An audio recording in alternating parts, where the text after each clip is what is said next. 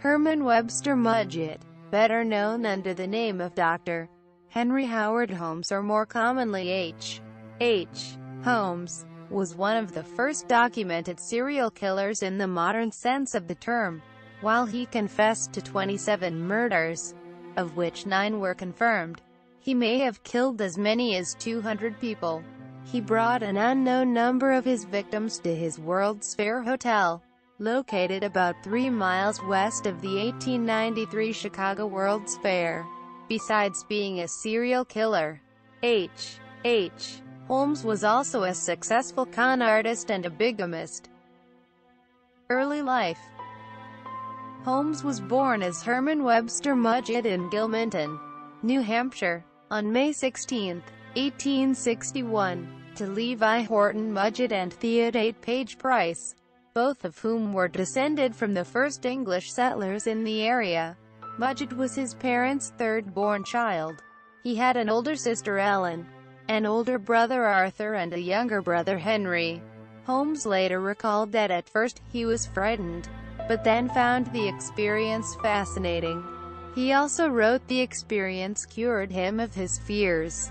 Holmes soon became obsessed with death and later started a hobby of dissecting animals. At the age of 16, Holmes graduated from high school and took teaching jobs in Gilmanton and later in Alton, New Hampshire. On July 4, 1878, he married Clara Lovering in Alton. Their son, Robert Lovering Mudgett, was born on February 3, 1880, in Loudon, New Hampshire. As an adult, Robert became a certified public accountant and served as city manager of Orlando, Florida. At the age of 18, Holmes enrolled in the University of Vermont in Burlington, but was dissatisfied with the school and left after only 1 year. In 1882, he entered the University of Michigan's Department of Medicine and Surgery. On January 28, 1887, while he was still married to Clara, Holmes married Myrta Belknap, b. October 1862 in Pennsylvania, Illinois in the Murder Castle. Holmes arrived in Chicago in August 1886 and came across Elizabeth S. Holton's drugstore at the southwest corner of South Wallace Avenue and West 63rd Street in the Englewood neighborhood. Holmes purchased an empty lot across from the drugstore, where he built his 3-story, block-long hotel building. Because of its enormous structure, local people dubbed it the Castle. The building was 162 feet long and 50 feet wide. The address was 601 to 603 West 63rd Street. During the period of building construction in 1889, Holmes met and became close friends with Benjamin Pitezel, a carpenter with a criminal past. He used Pitezel as his right-hand man for his criminal schemes. A district attorney later described Pitezel as Holmes' tool, his creature. Quote, after the completion of the hotel, Holmes selected mostly female victims from among his employees, many of whom were required as a condition of employment to take out life insurance policies, for which Holmes would pay the premiums, but was also the beneficiary, as well as his lovers and hotel guests, whom he would later kill. Through the connections he had gained in medical school, he sold skeletons and organs with little difficulty. One victim was his mistress, Julia Smythe. She was the wife of Ned Connor, who had moved into Holmes' building and began working at his pharmacy's jewelry counter. Holmes began an affair with Smythe. After Connor found out about the affair, he quit his job and moved away, leaving Smythe and her daughter Pearl behind. Smythe gained custody of Pearl and remained at the hotel, continuing her affair with Holmes. In 1891, Smythe told Holmes that she was pregnant with his baby and demanded marriage. Holmes agreed to marry her but told her that they could not have a child. He then suggested performing an abortion, and she agreed. The abortion was planned for Christmas Eve. Holmes murdered Smythe by overdosing her with chloroform, and later killed Pearl. When confronted by a tenant in the building, who questioned the whereabouts of Smythe and her daughter, Holmes said that they had left for Iowa to attend a family wedding. After Christmas, Holmes hired a man named Charles Chappell to articulate Smythe's skeleton.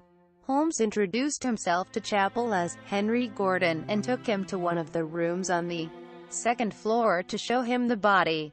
After some discussion, they agreed that Chappell would put the arms in a bag and take them home to be articulated, and Holmes would do the rest of the body. After Chappell arrived home with the arms, Holmes and another man, possibly Pitezel, showed up at the door and gave him the rest of the body, which had been cut into 2 pieces. Holmes later hired Chappell again and took him to the same room, this time to process the body of a man. The third job was for the body of another woman. After Chappell finished the third skeleton, Holmes refused to pay the money he owed him, due to some financial trouble. Chappell then refused to give Holmes back the skeleton and kept it inside his home. After Holmes was caught and his crimes became public, Chappell cooperated with the police and gave them the skull for examination. The room where Holmes kept the 3 bodies was later established by investigators as the room of the 3 corpses. Quote, Holmes met a railroad heiress named Minnie Williams while on a business trip in Boston. He introduced himself to her as Henry Gordon. Quote, they started dating and then entered into a relationship. Although Holmes had to return to Chicago, he kept in touch with Williams and sent her love letters. In February 1893, she moved to Chicago and contacted Holmes. He offered her a job at the hotel as his personal stenographer, and she accepted. After rekindling their relationship, Holmes was able to persuade Williams to transfer the deed to her property in Fort Worth, Texas to a man named Alexander Bond, an alias of Holmes. In April 1893, Williams transferred the deed, with Holmes serving as the notary. Holmes later signed the deed over to Pitezel, giving him the alias Benton T. Lyman. After proposing to Williams, Holmes encouraged her to invite her sister Annie to Chicago, and she accepted the invitation. Holmes eventually started a friendship with Annie Williams and even gave her a personal tour of the hotel. While working in his office, Holmes asked Annie to go inside his office vault to get a file for him. While she was inside the vault, Holmes locked her inside and turned on the gas line that led to the vault, killing her. At about the same time, Minnie Williams also vanished. Quote, capture and arrest. Following the World's Fair, with creditors closing in and the economy in a general slump due to the Panic of 1893, Holmes left Chicago. He reappeared in Fort Worth, Texas, where he had inherited property from the Williams sisters. There, he sought to construct another castle along the lines of his Chicago operation. However, he soon abandoned this project. He continued to move throughout the United States and Canada. The only murders verified during this period were those of longtime associate Pitezel and 3 of Pitezel's children. In July 1894, Holmes was arrested and briefly incarcerated for the first time, on the charge of selling mortgaged goods in St. Louis, Missouri. He was promptly bailed out, but while in jail he struck up a conversation with a convicted train robber named Marion Hedgepeth, who was serving a 25-year sentence. Holmes had concocted a plan to swindle an insurance company out of $10,000 by taking out a policy on himself and then faking his death. Holmes promised Hedgepeth a $500 commission in exchange for the name of a lawyer who could be trusted. Holmes was directed to a young St. Louis attorney named Jephthah Howe. Howe was in practice with his older brother, Alfonso Howe, who had no involvement with Holmes or Pitezel or their fraudulent activities.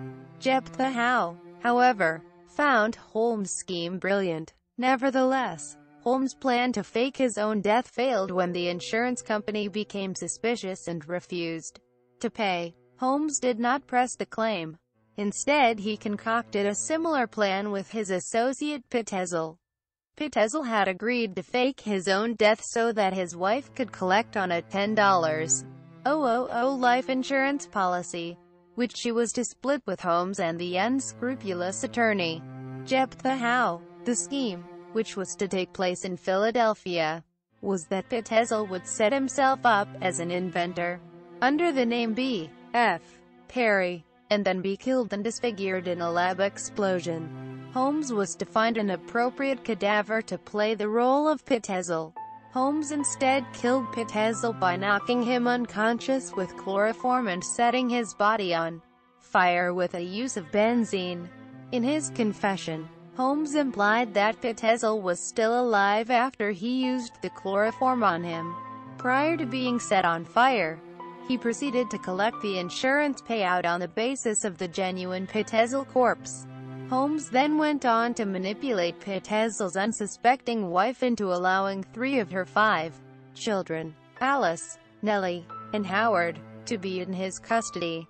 The eldest daughter and the baby remained with Mrs. Pitezel.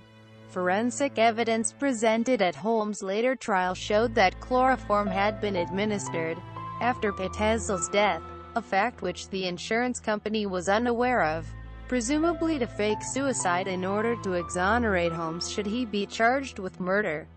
Holmes and the 3 Pitezel children traveled throughout the northern United States and into Canada. Simultaneously, he escorted Mrs. Pitezel along a parallel route, all the while using various aliases and lying to Mrs. Pitezel concerning her husband's death, claiming that Pitezel was hiding in London. In 1894, the police were tipped off by Holmes' former cellmate Hedgepeth, whom Holmes had neglected to pay off as promised for his help in providing attorney Jephthah Howe. The police began interviewing the castle's employees. The caretaker, Pat Quinlan, informed police that he was never allowed to clean the 2nd floor.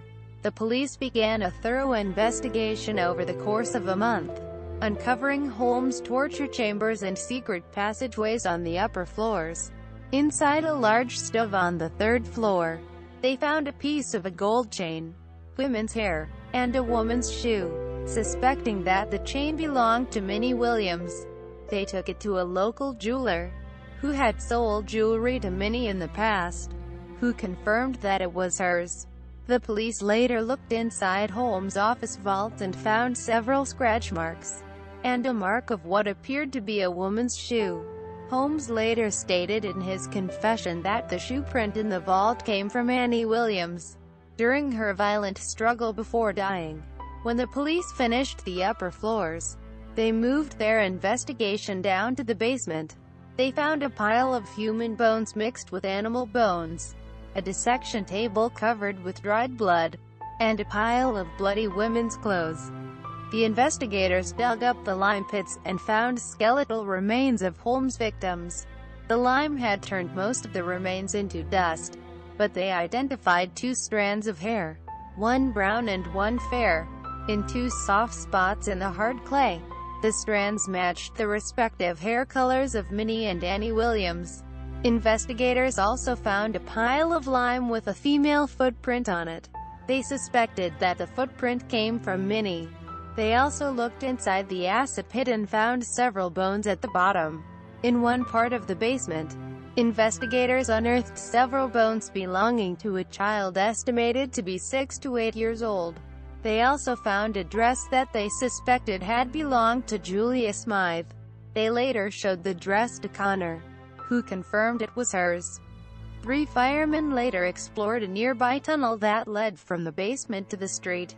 The tunnel ended in a hollow-sounding wall. After the firemen had torn it down, a plumber lit a match for illumination and accidentally caused an explosion powerful enough to shake the whole building. Several of the men were injured and had to be taken to the hospital. Afterwards, investigators found the fumes that caused the explosion were coming from an oil tank hidden behind the wall. Holmes had no explanation for the oil tank, but the chemists who examined the oil stated that the fumes were strong enough to kill someone in less than a minute. Holmes later stated that the bodies that were found in the basement were bought from a man who stole them from a local cemetery, but he could name neither the man nor the cemetery. Only 9 murders were confirmed, but the number of his victims has been estimated between 20 and 100, and even as high as 200. Some of the names listed in the confession, for which the Philadelphia Inquirer paid him, turned out to be those of people still alive. Although police had commented that some of the bodies in the basement were so badly dismembered and decomposed that it was difficult to tell how many bodies there actually were, Holmes' victims were mainly women, primarily blonde, but included men and children. Trial, execution and aftermath. Holmes sat in prison in Philadelphia after confessing to the insurance scam, while sentencing was delayed until after the trial of Howe, his co-conspirator in the insurance fraud. Meanwhile, Chicago police had begun an investigation of his operations in that city, as the Philadelphia police sought to unravel the Pittezel situation. In particular, the fate of the 3 missing Pittezel children, Alice, Nellie, and Howard. Detective Gare was tasked with finding answers.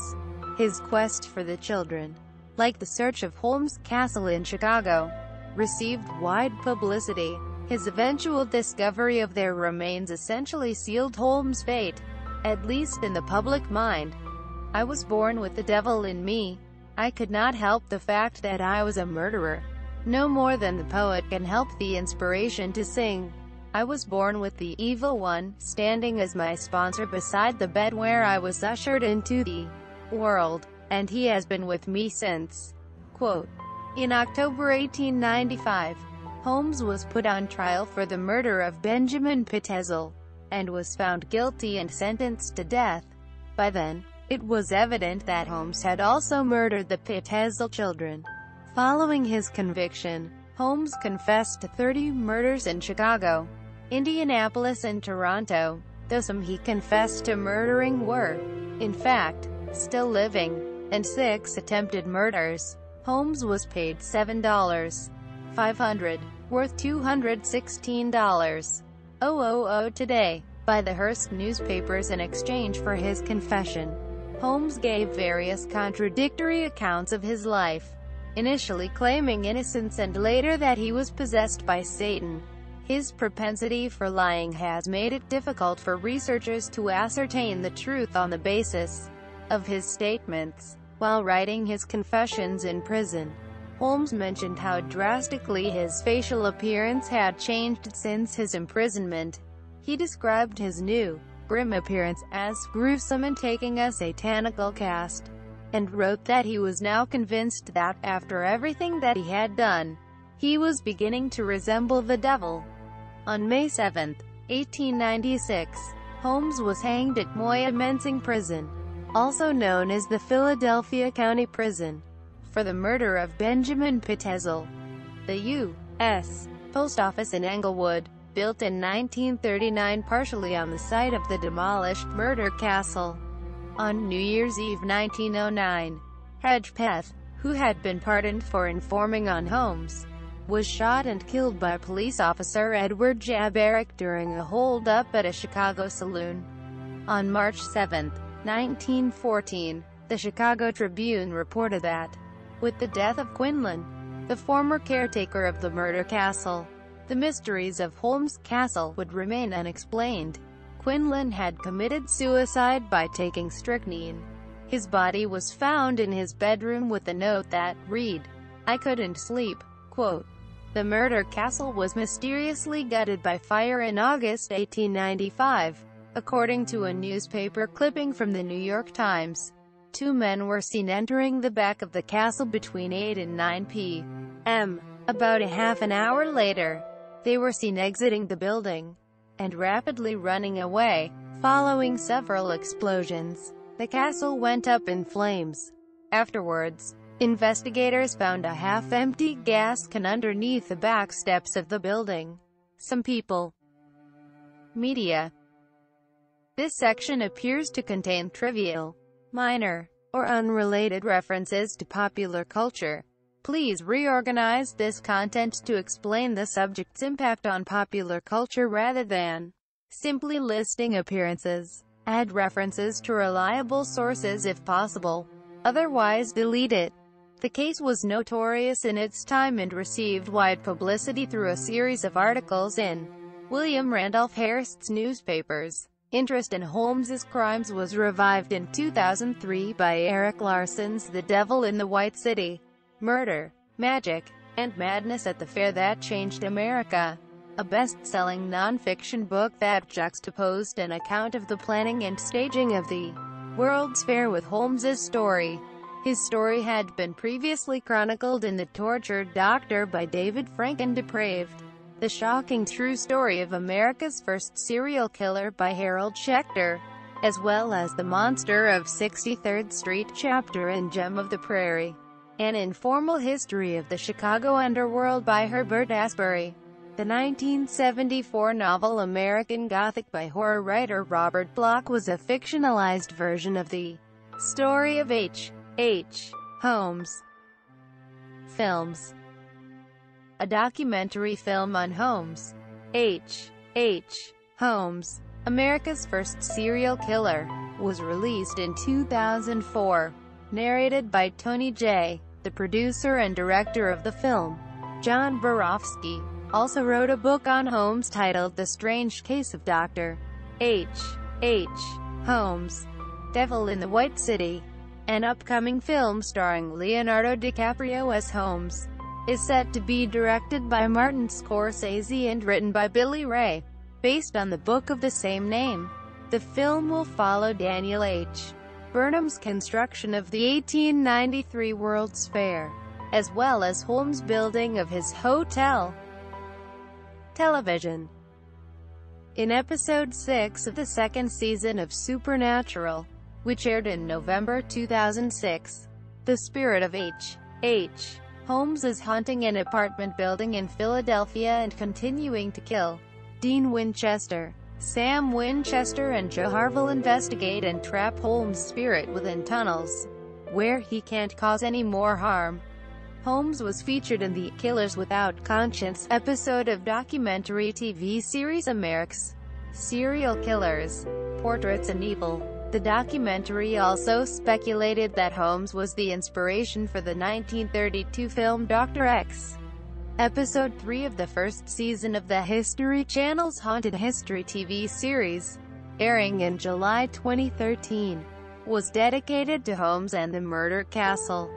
American Horror Story Hotel. The fifth season of that series predominantly takes place in a hotel and features a character named James March, played by Evan Peters, who is said to be modeled after Holmes. In episode 3 of the first season of Elevator, which aired in November 2015, the contestants participated in a challenge about the story and killing of H. Holmes. In episode 2, The Lying Detective, of the fourth series of Sherlock, which aired January 8, 2017, serial killer Culverton Smith was inspired by H. Holmes. In episode 11, The World's Columbian Exposition, of the first season of Timeless, which aired January 16, 2017, Wyatt and Rufus are led into the murder castle of H. Holmes, portrayed by Joel Johnston. Radio. The Murder Castle episode of Lights Out, Archo Bowler's early radio horror series, which aired on August 3, 1943, was inspired by H. Holmes. Theater. Baltimore Rock Opera Society produced and performed a full-length original rock opera based on Holmes, titled Murder Castle, in May 2013. In June 2015, the Manhattan Repertory Theater produced Jared Mallard's play Amongst the Monsters, which details the life of H. Holmes. Podcasts. Other media.